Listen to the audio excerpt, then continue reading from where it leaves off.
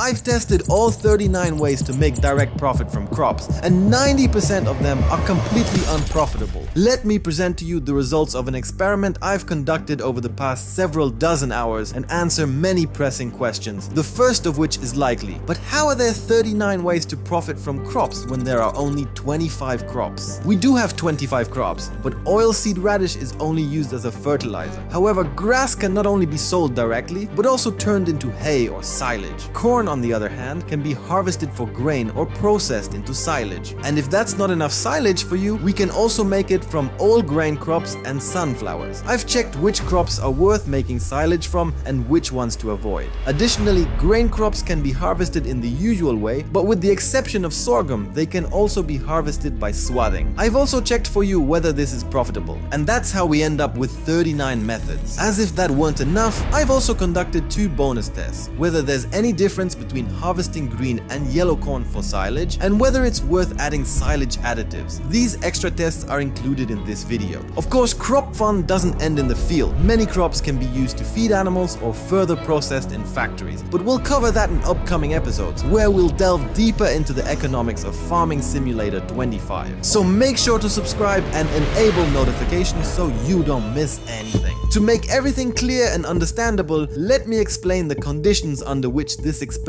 was conducted. This is the test field and it measures exactly 10 airs. All the results I'll share will be calculated per hectare to help with comparisons in future videos. To achieve maximum yield, I disabled all possible constraints. However, mulching and rolling couldn't be turned off. So before cultivation, I mulched the field. If rolling was required after sowing, I did that as well. Of course, I fertilized all the crops twice, achieving the ideal 100% yield this way. If this is clear to everyone, let's begin with grain crops, as these are the crops you'll start growing when selecting the new farmer mode with the starting farm. When it comes to yield per hectare, the smallest storage space will be required for soybeans, producing just under 9,000 liters per hectare. On the other hand, if you choose barley, you'll need more than double the storage capacity. I don't think this comes as a big surprise, so let's move on to the more interesting part: profit per hectare. Here's another important note. The prices I use to calculate profits are maximum prices I observed over 5 in-game years. These are prices in the normal difficulty mode. In hard mode, prices will be 80% lower than these. In easy mode, they will be 40% higher. This is a consistent adjustment, meaning that while the exact values will differ depending on the difficulty, the ranking of crops based on profitability will remain unchanged. For crops that produce straw, the yield was the same for all: 7,265 liters on the test field. The maximum price for straw is 90, meaning the profit from straw per hectare is 6,539. Here's an important note: this accounts for 1/3 of the total profit, so collecting straw is definitely worth it. Now let's take a look at the total profit per hectare for each grain crops, with straw already factored in for those crops that produce it. Interestingly, canola ranks last. Once a profitability king, it seems its golden years in Farming Simulator are over. On the other hand, it's probably no surprise that soybeans are in first place, as they've been highly profitable since their introduction. However, apart from canola and sorghum, there aren't significant differences between the crops. But remember, this is total profit. You'll also need to invest in equipment for collecting straw. Without straw, crops that produce it would drop to the bottom of the rankings. Speaking of investments, all grain crops except sorghum can also be harvested by swathing. This means you first cut them with a special mower and then collect the grain using a combine equipped with a special header.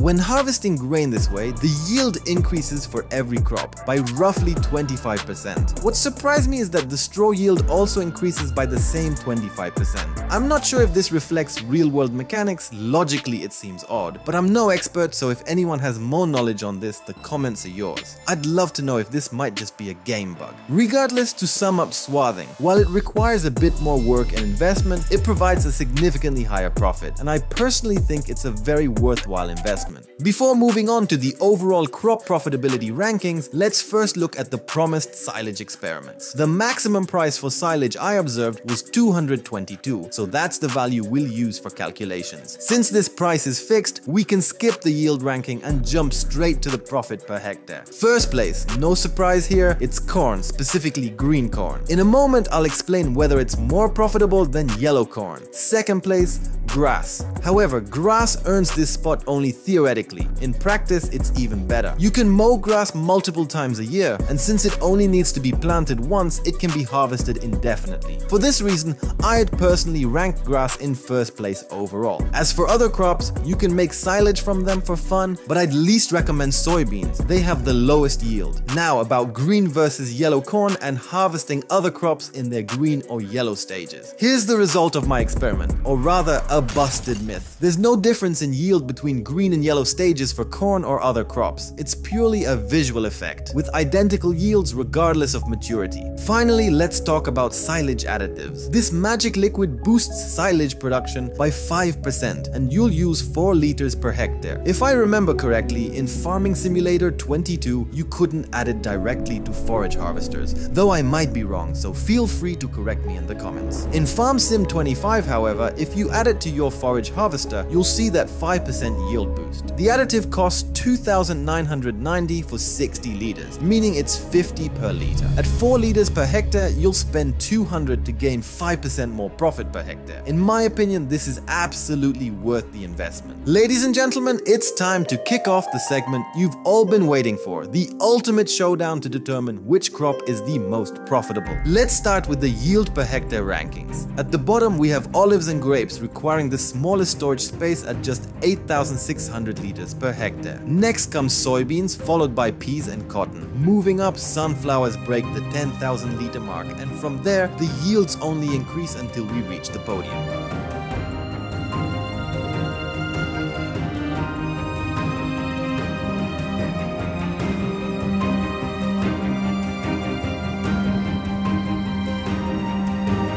Third place, corn silage. Second place, poplar. First place, sugarcane, topping the charts. But be warned, storing it won't be easy since it can't go into a standard silo. That's the yield ranking. Let me know in the comments if anything surprised you. Now let's move on to the most important part of today's episode, profit per hectare. At the bottom of the table, we have grass. If you're looking to make money, I wouldn't recommend selling it, whether directly or as hay. Instead, it's much better to use it for feeding animals, a topic we'll cover in the next episode, so subscribe so you don't miss it. As for crops with high equipment costs, neither olives nor grapes are known for their profitability. But now let's get to what we all care about, the crops with the highest profits per hectare.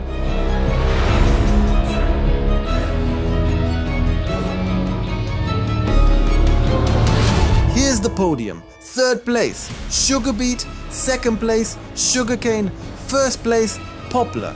So we could say this is a rather sweet podium. Numbers and theories say one thing, but when you take a practical look at the top crops, it's tough to decide which one will bring you quick and substantial profits. These two goals rarely align perfectly. That's why I've done some extra calculations just for you to create a tier list of the most practical crops, focusing only on those with the highest profit per hectare. Let's start with the poplar, and if you've been playing the game for a while, you'll already know its biggest downside. Planting poplar is a monumental task. It's extremely time-consuming. I maximized the use of my test field by planting it fully, which isn't entirely realistic. In real-world terms, you should plant every other row. Even if you have the profit due to proper planting, it would still rank at the top in terms of profitability. Theoretically, harvesting isn't too bad, but it does require a forage harvester with a very small header. You'll either have to drive alongside it with the tractor and trailer, or attach a trailer to the harvester, periodically swapping trailers.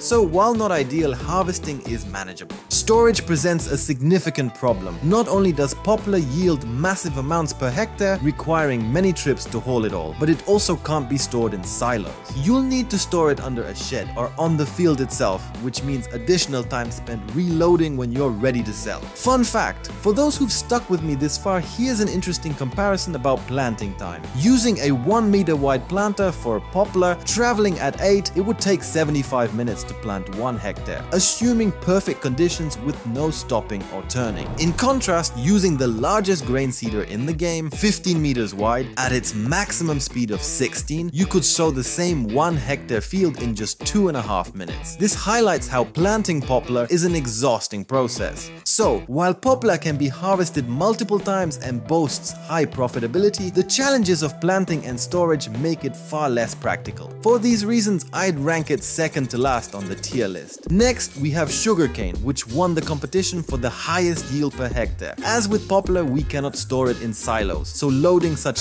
large amounts with a wheel loader or conveyors will be very time consuming. When it comes to sowing, it's a bit better, as it takes around 25 minutes per hectare with the largest seeder. This is still 10 times slower than grains, but 3 times faster than poplar. However, sugarcane can be also harvested multiple times, so we only need to sow it once. After that, it's just harvest, which in theory should be faster with sugarcane because the working width is the same as with poplar, but the working speed is greater. Still, due to storage issues, I would place sugarcane on the same level as poplar in the practical table. Next, we have sugar beets, which, in terms of storage, are similar to the previous crops. However, when it comes to sowing, we do need to plant them anew every time, but we have access to a seeder that is even larger than the largest one for grains, so there are no problems here. The harvests are also not very slow, but due to storage issues, I would place them just slightly above sugarcane and poplar. Next is carrots, and due to how we harvest not only carrots, but also other root vegetables, this results in a total disqualification and a position at the very bottom of the table. The harvest takes ages, and the self-propelled harvester doesn't have a tank, so fully automating this is practically impossible, as no worker will drive this harvester for us. For potatoes, I would place them slightly below sugar beets because we don't have such a large seeder, but the largest one is still not that slow or small. The harvests aren't a major issue either. Next, we have parsnips, and similarly, they rank low like carrots. After that, we have corn for silage, which has fast sowing, relatively quick harvesting, and minor storage issues, so I would place it high but not the highest. Ladies and gentlemen, welcome back to Silage Simulator. When it comes to grass silage in bales, the only downside is that the worker won't bale the grass for us. However, you only need to sow it once and it's done quite quickly. With seasonal growth, we can even harvest more than once a year. Additionally, we can quickly load it using an auto-loading trailer, so storage isn't a big problem. I would also place soybeans in the top spot, because even though we make less money on them per year than on grass silage, we can easily work on a large area with workers who will practically